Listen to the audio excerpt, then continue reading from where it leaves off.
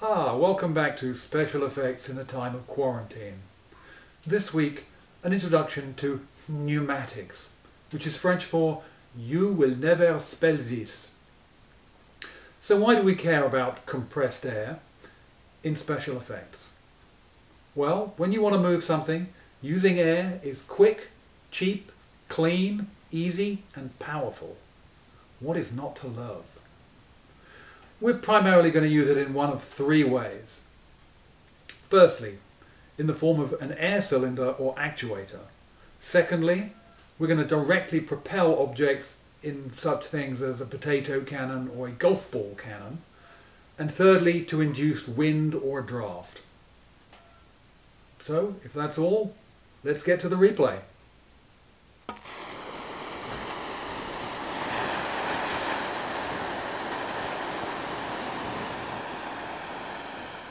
While we're talking about compressed air, it's important to note that not always are we talking about air as the gas.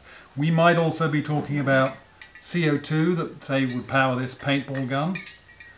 Reason being, this is about half full of liquid CO2 up to about here, and this has 860 pounds per square inch, which is a lot, and it's also very portable. Doesn't make a nasty noise like a compressor. If you need even more dynamic situations, you could use nitrogen, which gets up to about 2,500 pounds per square inch. The important thing to remember if you do use a gas other than oxygen, air, is that all your fittings, your air cylinders, your valves, your regulators, all need to be equipped to handle that amount of pressure. Otherwise, kablooey. You don't want to do that. So, two things to consider with compressed air: pressure and flow. We'll talk about pressure first, which is what you will read on a little pressure gauge like this. And in the United States, and pretty much nowhere else, except for Myanmar and Liberia, it's measured in pounds per square inch, which means, if I blow this balloon up, my lungs can generate probably about 2 psi.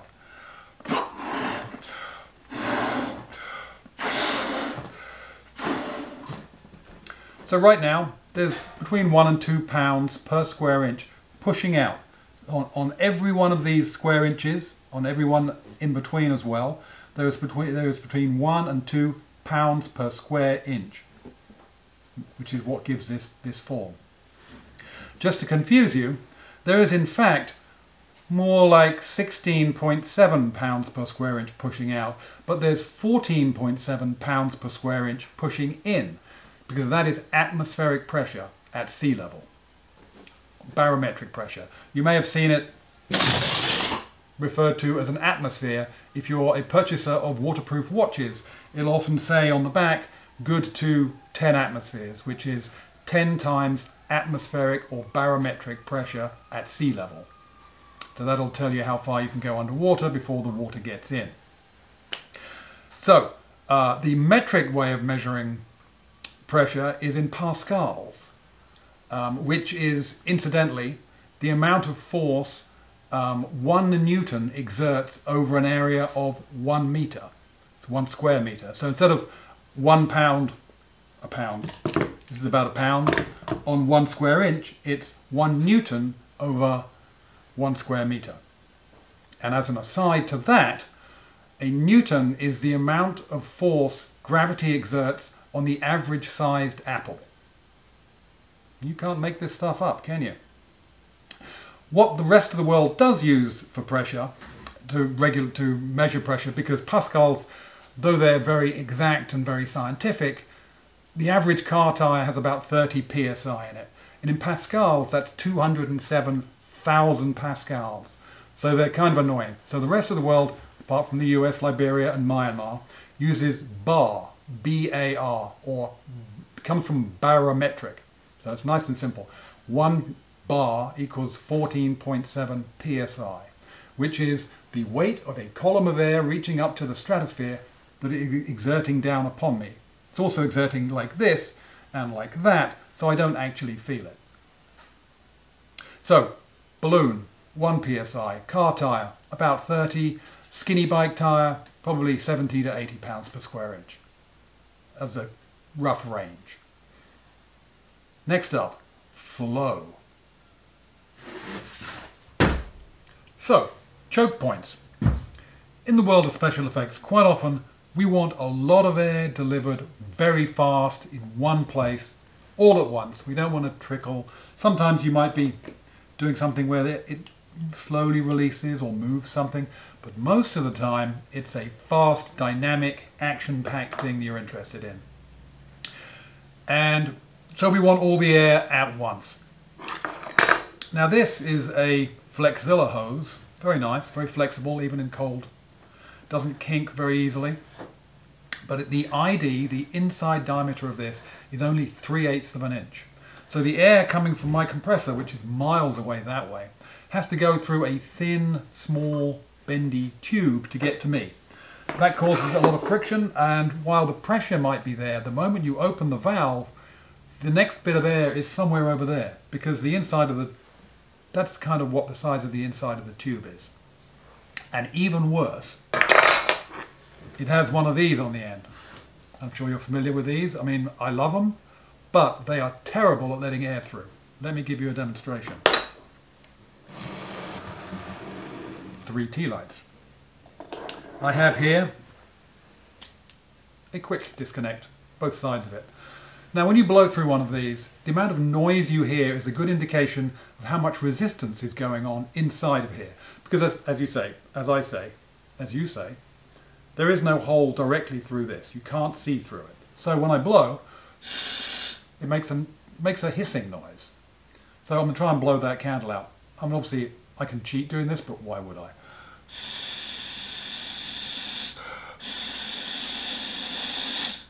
I can, but it takes a bit of puff and it makes a lot of noise. Secondly, you may have seen people using these. It's kind of a blow-off valve. It's a hand valve. Very useful for blowing things off, but for triggering stuff, again, where you want lots of action to happen at once. Again, hear that noise?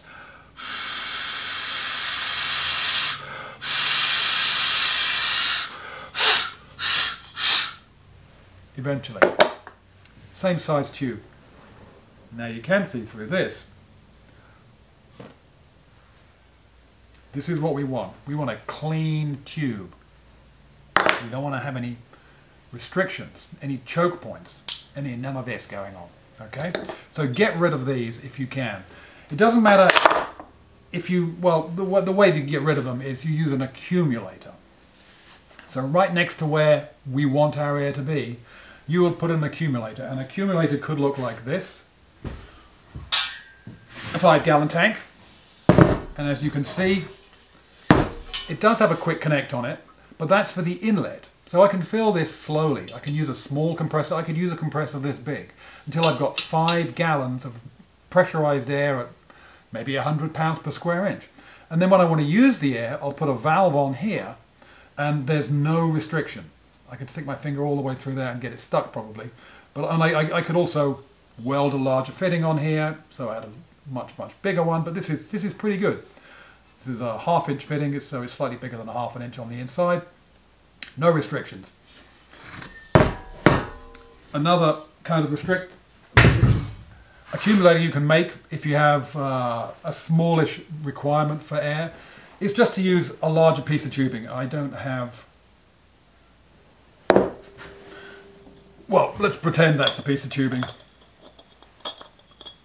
You could make something like this, and now we've got that will be filled with 100 pounds per square inch of air, and there's no restriction.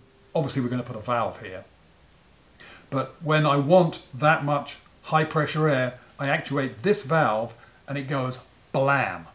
And we can fire something or make some very dynamic situation happen very, very quickly, which is again the fun part of doing special effects. You could also, and I have done this, make them out of PVC. There is a slight issue with PVC in that it is not as strong as steel. So you want to be careful. You need to make sure that the PVC you use is rated for pressure. Because this, in fact, is not an accumulator. This is something else I don't know what it is, but it's in fact, though it looks like regular PVC, it says for drain, waste and vent only, i.e. it is not pressure rated.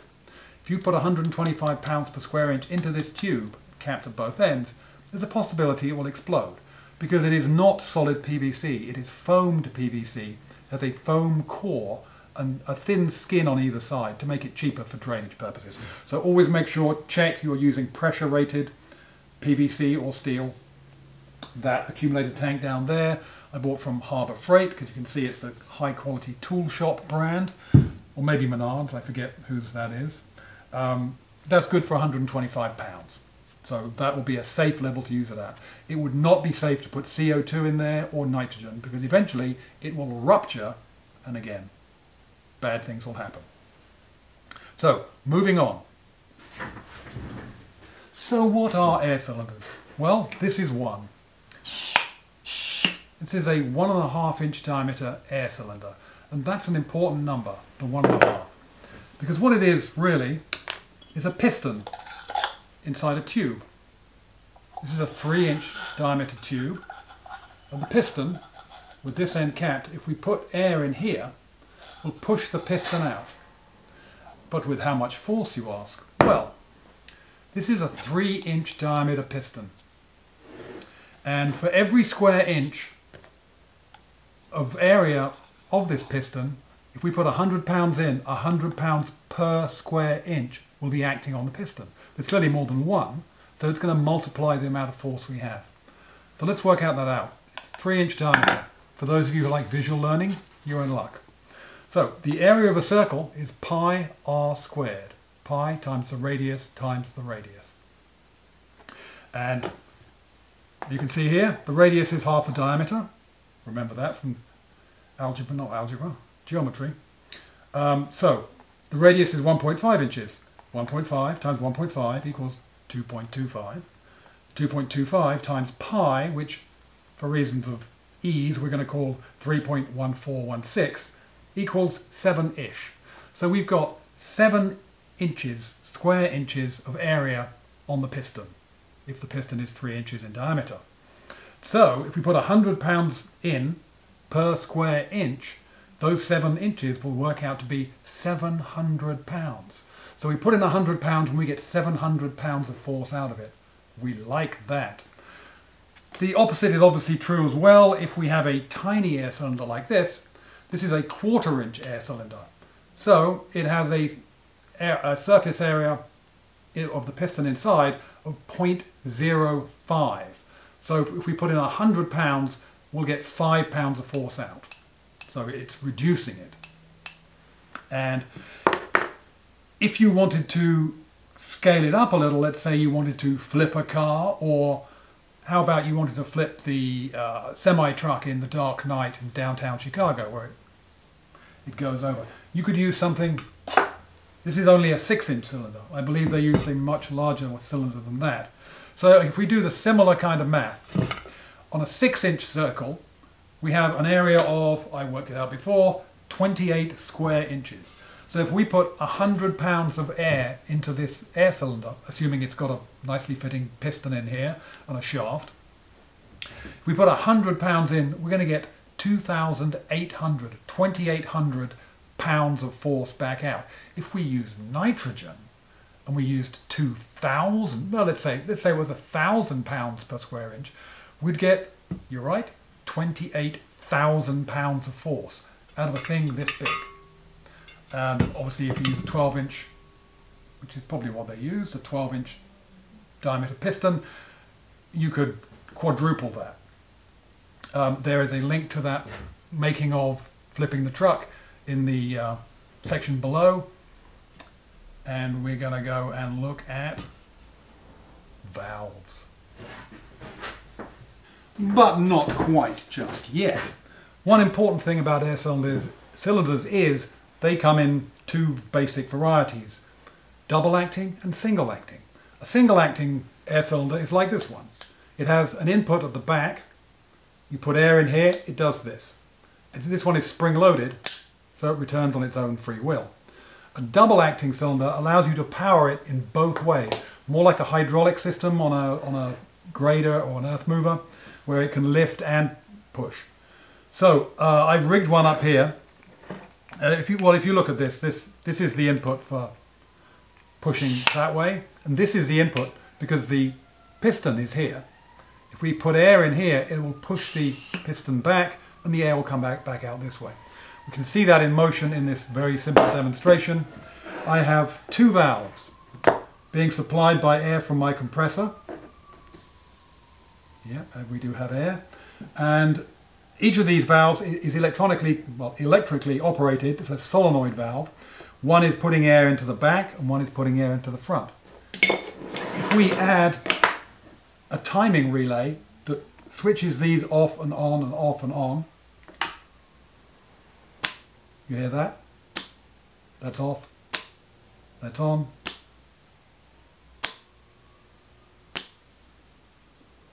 So if we give it some air,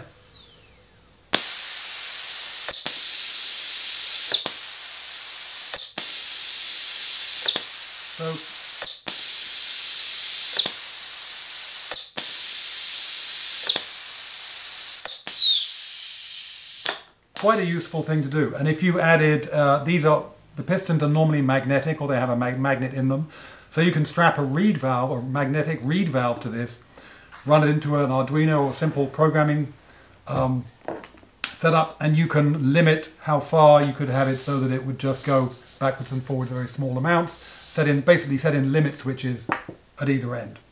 And then you can control the speed by putting in a reducer, or rather a needle valve, so you can control the speed of one as opposed to the other, so it could go out fast and come back slowly, stop in a certain point.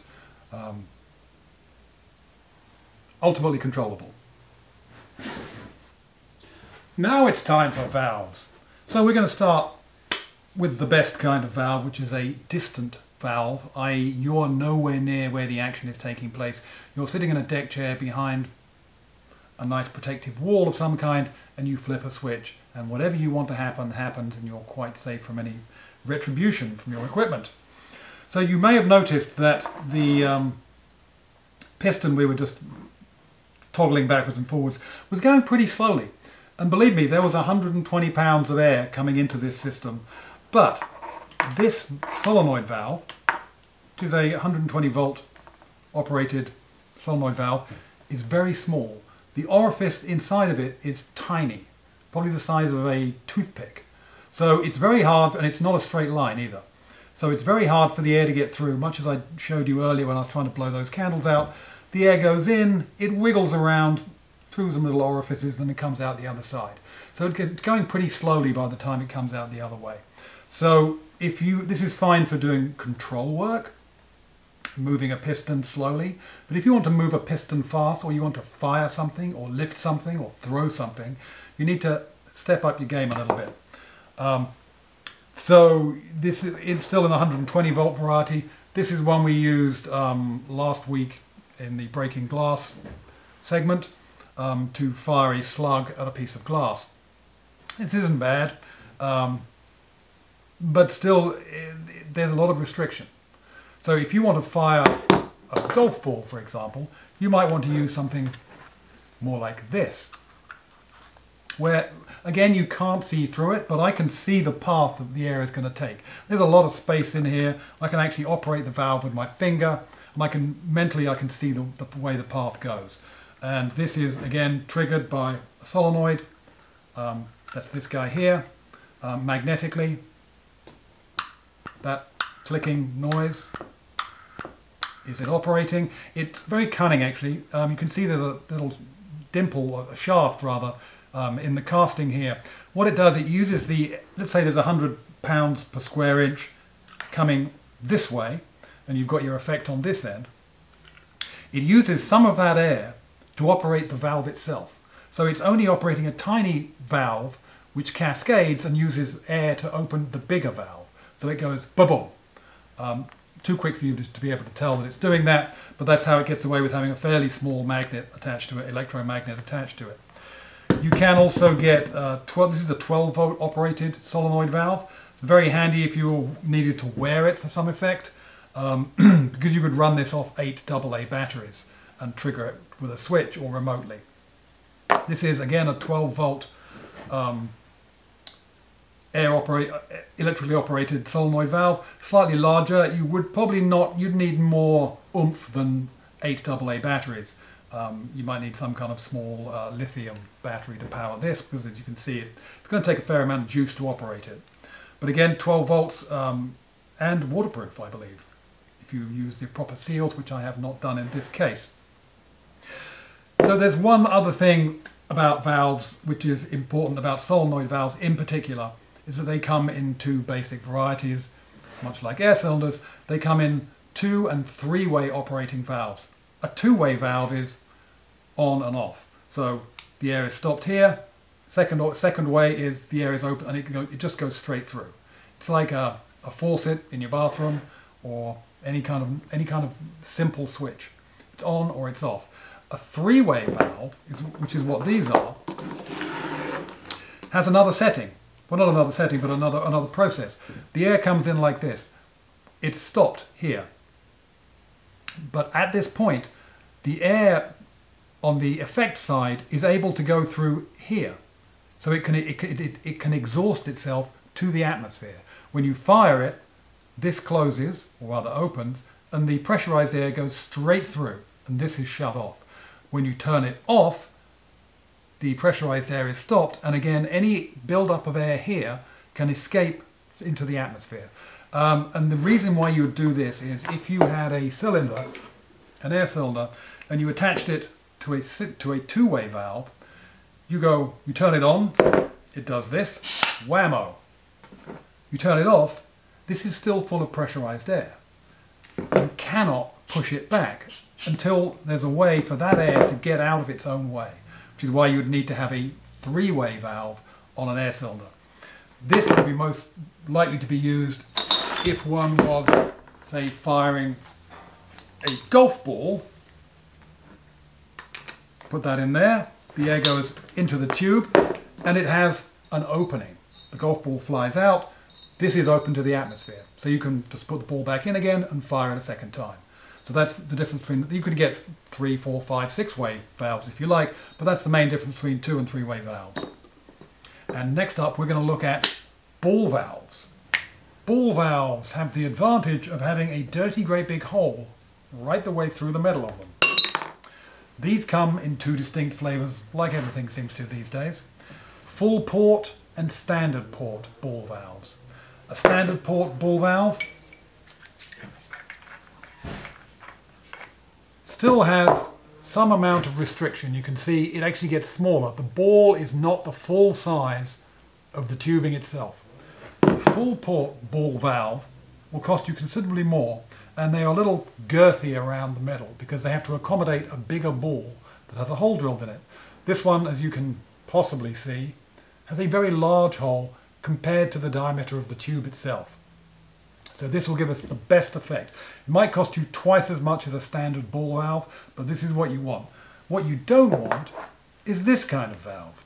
This is what you might find in a garden hose. It's got no hole, no direct hole going right the way through the middle of it. Not only that, when the director says action, this is how long it takes you to undo the valve. Now we're fully open. These open much more quickly. They are, in some instances, you can do it by hand. If you've got a long line and you're pumping blood, the reaction time's not going to matter quite so much, so that is going to be acceptable as a quick-acting valve. They obviously come in as, you want to spend more money, they come in giant sizes and become very difficult to turn. This one is a standard valve in that the hole is big, but it's not as big as the tube. So there is some restriction here. I imagine a full port ball valve of this, which is a 2-inch pipe size, it's probably going to run you $100, maybe 150. It's a lot of brass and a lot of precision machining needs to go into that. So that's what you would want to use if you were going to be, again, if we were firing a golf ball out of here, you would have your chamber with a ball in it, the barrel, I suppose. Then next to that would be the valve. So there's no restriction past this. And then on this side would be your accumulator. So this raises the question. We want to fire this using a ball valve very, very quickly. So how do you think we're going to do that? We're not using electricity because solenoid valves, for all their fun and ease of use, they don't let the air through nearly as fast as we would like. We want to have nothing. I want to be able to stick my finger through the valve itself when it's open so that we get every single PSI doing its job. So think about that for just a second while I check under the table. Well, if any of you thought maybe we could use an air cylinder to open this valve, to operate an air cylinder, give yourselves a pat on the back. It's going to take me, well, basically what we're going to do is we're going to do this. We could leave it at that, or you could watch me do a time lapse of the probably 20 minutes it's going to take to hook this stuff up. Maybe we'll do that. I'll press the stop button now.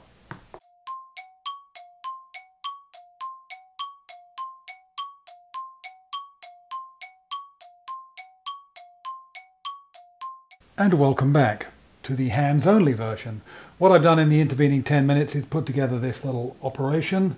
Our valve, our full port ball valve here, is in line with what we're going to assume is an accumulator on this side, and maybe it's firing something out of this tube. I put a long pipe on it so I could screw it down to the table more easily. Now the handle of the valve is attached to an air cylinder. The air cylinder, through these quick disconnects, goes to an electric solenoid valve, which is connected to the air line from the compressor. So the solenoid valve is connected to this power line. The power line goes under the table, comes back up to this switch. So when I flick the switch, the power goes to the valve. It opens the valve. The air rushes through this little tube, and it's on the front side of it's the front port of the Bimba air cylinder. So it will cause the air cylinder to retract very rapidly, and our air will be released. At least that's what it says in theory. So 3, 2, 1. Now the interesting thing about this is a two-way valve. If it was a three-way valve, because right now I can't get this back, because though there's no more air going through this valve, there is still pressurized air in here. So I'm going to have to release the pressure by doing that. And then I can retract it and we can start the whole process over again. So again, we go 3, 2, 1.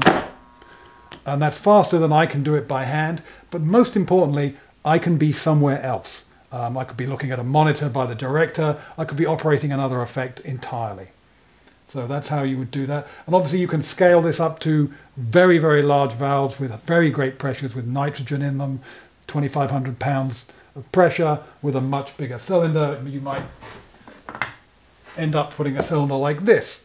And at which point, this doesn't need an accumulator because it's a very small valve, a very small cylinder. A larger cylinder like this, you'd have a equivalent sized accumulator, so you'd get a very fast reaction. So, a quick word about potato cannons and the like. So you're going to need a lot of air. The bigger the tube, the bigger the projectile, you need exponentially more air. To fire a soccer ball, you need a 20, 30 gallon accumulator tank and a compressor that can fill that up in the reset time that you have. For firing a golf ball, which comes up every now and again, people like to have golf balls go through windows and as part of a plot or for an insurance commercial, whatever. So in this instance, golf balls are this one anyway. This is a Titleist, Tight Lies. I don't play golf. 1.67. The nearest tube I can get is probably going to be, yeah, 1 3/4. So there's a bit of a gap, and we don't want the ball rattling around in there because all the air is going to get past it and get wasted. So we're going to use wadding, and that can be as simple as, in this case, this is a paper towel, which we'll probably do. I would probably normally use a piece of thin fabric, and that makes it, oh yes, nice tight fit. And then you might need to ram it in. The advantage also of doing this is that not only does it fit and be very efficient, I can aim down without the ball falling out. Second thing is, as we've talked about, you need to remove all the restrictions. The last thing before the barrel itself should be the valve that opens. And that would either be, it might be sufficient to do it with a solenoid valve. I might choose a larger one than this and have it an inch or two away. Probably would be better would be to go with a ball valve, a full port ball valve. This is probably overkill, a smaller one would work. And you can either operate it yourself, or as we just saw, you can have an air cylinder operate it. I would probably end up using this, and I have used this, or similar solenoid valves. And then your accumulator would be here. And for a barrel about this big, you'd probably want to have something 2 or 3 times the volume of this barrel over here. So you might as well use a 5-gallon tank, because generally they're nice and easy and convenient, and you can buy them. You don't have to make them, which is a delightful thing. So that would work just perfectly well. The only other thing I can think of to do with shooting things, whether it's a golf ball or a ball bearing through a window or whatever, is aiming. Everything looks cooler when you have a laser involved in it. So in this case, what I've done in the past and what people tend to do is you strap the laser in a way that allows for some flexibility, for some movement to the barrel itself. You'd want to obviously allow for the fact that it's going to drop a little bit, so aim down a little bit, but you don't have to be perfect. Because what you do, you lock this down, you put it on C-stand, you bag it and bag it and bag it with sandbags, make sure it's not going to move when it fires. You fire it. Well, first of all, you put the laser on where you think it's going to go and mark that point. Piece of tape, bit of Sharpie, whatever. Then fire the ball. Wherever the ball goes, it's going to miss the laser. Let's say it's 4 inches down and 6 inches to the left. You can just use that. So next time you put the laser on it, go up and across 4 and 3 inches and you'll find your spot. Because obviously the camera wants to have a nice place to aim for where the ball's going to go, or whatever it is you're firing. So this just makes it self-referential. You don't have to have the laser be exactly where the ball is going to end up. Providing you know how much it's off, you can just adjust for that. It just saves you a bunch of time. And you get to use a laser again, which is very cool. Use a green one, they're much more visible in daylight. And you would probably need to make yourself a little XY movable feast here so that you can get some adjustment. Because obviously if it's 8 feet off to one side, you don't want to be out there with a tape measure trying to measure it all the time. If you go, oh, it's just up a little bit or just to the left a little bit, that's normally good enough. Good enough for government work, of which there isn't very much in the special effects field. So, the dull, boring part. Threads and fittings. Did I say boring? It's the most fun part of the whole show. So, the threading on pipes, on steel pipe, is a little bit of a conundrum. This, for example, is a 3/4 inch bolt. It is 3/4 inch in diameter. If you put a pair of calipers on this, it says 0.74, close enough to 3/4. However, this is a piece of 3/4 inch pipe. Notice I said pipe, not tube. Pipe. The 3/4 inch bolt fits in it and slops around. No part of this is 3/4 of an inch. This is a piece of 1/2 inch pipe. No part of it is a 1/2 inch. It's about 0.65 on the inside and 0.84 on the outside. And that varies. It is not exact. So that's one way it's a little confusing. 1/4 inch pipe is not a 1/4 inch in any way, shape or form. Nor is 3/8, 1.5 inch, 2 inch. None of it is. It's designed by plumbers to keep you out, I think. Anyway, so that's one difference. Two completely different ideas about sizing. Tubing. This, for example, is, I don't know what this is. Let me have a look. This is 2-inch tube. It is actually 2 inches in diameter. It's got 1/8 of an inch wall on either side. So that makes it, guess what, 1 3/4 inches on the inside. It's exact. It's always exact. If it was steel, it would still be exact. That is not the case with pipe. Pipe and tube, completely different things. So we come to pipe thread, the bits that connect to each other. On a 1/4 inch bolt, a 1/4-20 bolt, a 5/16 bolt, a 3/4 inch bolt, the thread is flat. That means you can put a nut on here and wind it all the way up and all the way back, which seems logical, don't you think? However, pipe thread, I don't know if you can see this. I'll put something in front of it, maybe that'll make it focus.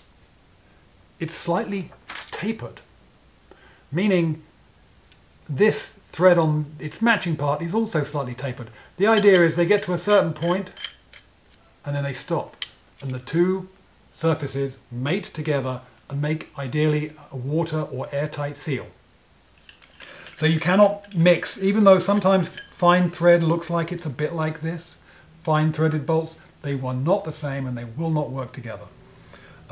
When you are using, this is called black pipe normally. If it was galvanized, it would be called galvanized pipe, but this is just black pipe, plumbing pipe.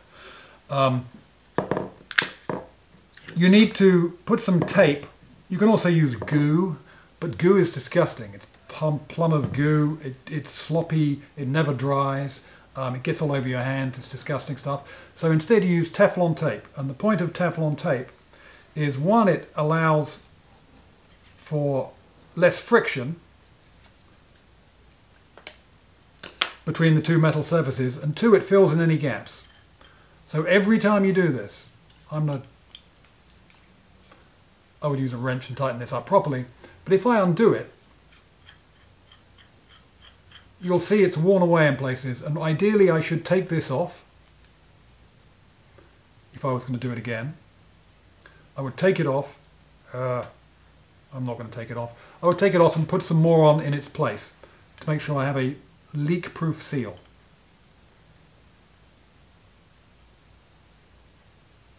So normally when you're dry fitting, as they say, any kind of plumbing for pneumatics, what I normally do is put it together without using any tape at all. Make sure it all fits so I don't waste a bunch of time putting tape on things.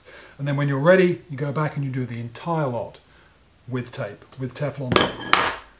Stuff is very cheap. It takes a little bit of a trick to get used to using it. Basically, the idea is you put the tape obviously on the male section of the pipe, and you go in the direction that the thread goes, so it doesn't unwind it when you screw it in. Does that make sense? It takes a little while to get used to doing it, but once you have that hang of it, it's quite pleasing. So another way of joining things together you've seen me use is press fittings, quick push to connect fittings. These are one of the most delightful things in the world. You put them together, that is now airtight. And I probably could pull it apart, but it's pretty hard. But if you retract the little collar, there's an O-ring in there which releases. They come in every size and shape. They come in different diameters. You can connect them to themselves. They have Ys, Ts, and it's so quick, so easy. You can cut this stuff, which is pretty cheap, with a pair of scissors. To length, you buy it in big rolls, and bingo, it's attached, airtight, almost every single time. I would say 99.999999% of the time, it does not leak. If it does leak, it's because something is worn out in here, or you've got a very bad cut on the end of here, or it's very old and dry. But marvelous, marvelous stuff. They're not that expensive. They come in plastic, they come in brass, they come in, as I say, in different sizes, different pipe threads. A marvelous invention.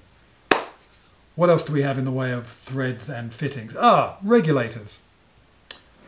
Sometimes you want to reduce the pressure. For that you need an air regulator. Most often they look like this. This part here with the, my main brain is going, with the gauge on it, with the pressure gauge on it, is the bit that is doing the regulating, reducing the pressure. So as I screw it down, the pressure increases. It's the opposite of a faucet. As you unscrew it, it lets more air through. The second part of this is actually an oiler. If you're using mechanical tools or air cylinders, it's actually not a bad idea to have oil, an oil mist going through it. The only downside to that is all your airlines will then have oil in them. If you ever want to paint anything, you have to use completely new airlines, different airlines, and keep them only for using for paint. You never want to obviously have oil and paint mixing in the same lines. Your paint will look terrible. You can get all kinds of, this is a much smaller regulator. You can get things that are not regulators, but which also restrict the flow of air, but they restrict the flow, not the pressure. The pressure will remain the same. So if I was filling, and this is a flow regulator, it's basically a needle valve. Inside here there's a small hole with a needle that is cone shaped, and when you turn the handle it pushes the needle in and restricts the flow. But again, the flow, not the pressure. This, same thing. It will reduce the flow. So if you have a constant volume coming through, you can adjust that. But if you had, let's say we had air coming from the compressor into this, going into an accumulator, I could restrict the flow, but eventually there's going to be 125 pounds of pressure in that tank. It's just going to take longer. If I use this, I can adjust how much pressure I have in the tank. Two entirely different things.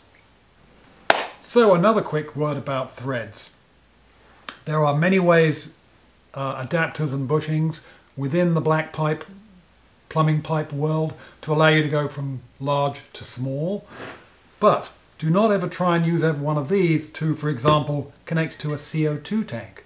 It will not work, bad things will happen. This is a proprietary paintball type thread and fitting. Same way that this is for propane, for a 20-pound propane tank. It's a left-handed thread. It's very, very specifically meant for propane. It won't fit an argon tank. It won't fit an oxygen tank and a acetylene tank. Those all have their own special fittings. The idea being that you don't get yourself into a lot of trouble that you don't need and can't get out of without there being an explosion or flames. There are some other types of pipe threading. This, for example, is a compression fitting thread. But if you put a regular NPT, this is National Pipe Thread, if you put a regular NPT thread, though it looks the same, it is very slightly different. And this, again, is a flat thread. This is a tapered thread. So there are also compression, flare fittings. There's several other ones. But again, the rule is if it doesn't seem like it's fitting, there's a very good reason why it isn't. And if you keep doing it, you're going to get into a lot of trouble. So be careful. So we spend a lot of time talking about air inside things, inside air cylinders, inside golf ball cannons, for example. So you can also use compressed air to blow things, to make them look like there's a wind or just to move them.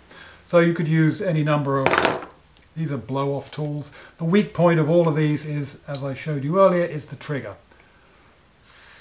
That one, I can barely get any air through at all.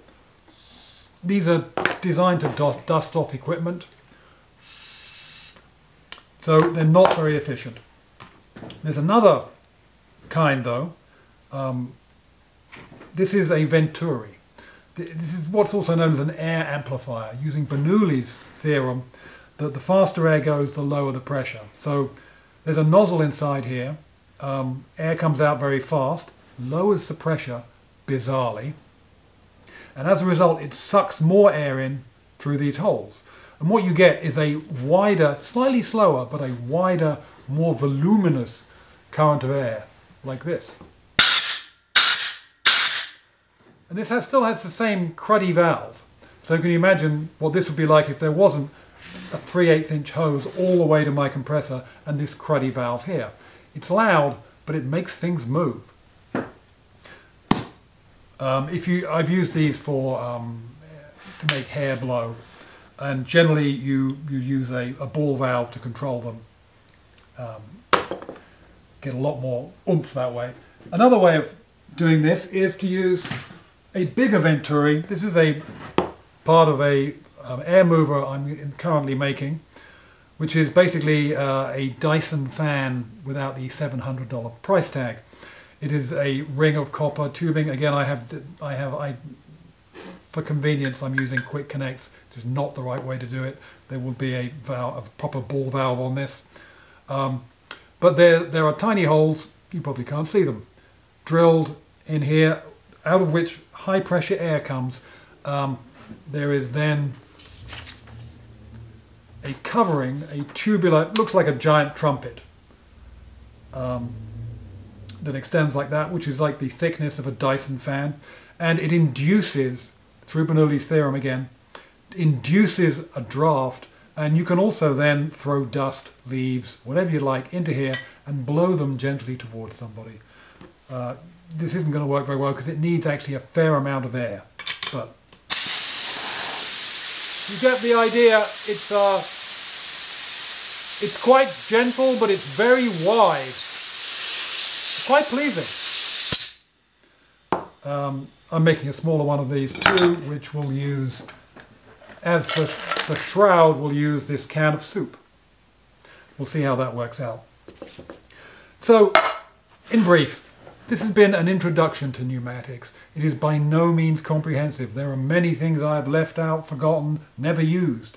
Some of it may even be wrong, but it's my experience as I see it. The main thing to do is to be careful. Using pressurized anything exposes you to some level of danger. Wear the correct safety gear, wear goggles if you need to, be aware of other people, be safe and have fun.